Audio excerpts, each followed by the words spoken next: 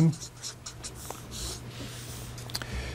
The words, the verbal part, carry 7% of the message, whereas the nonverbal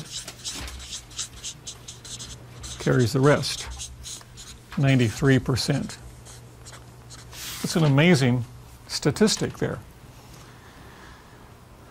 So that's why I say, why don't we spend more time studying nonverbal? If the words are not that important, let's focus on the rest. Anybody ever taken a class in nonverbal communication or a workshop or anything like that? There's some good ones out there, but we don't generally find ourselves as motivated to do that. Well, let's talk about the breakdown here, how this works. So we have two methods of nonverbal communication. We've already talked about the four methods of verbal. You guys know that that's reading, writing, listening, and speaking. Nonverbal can be either what? Most common, this is the 55%. Oh, the facial expression, body language. Yeah, body language, that's right. Body language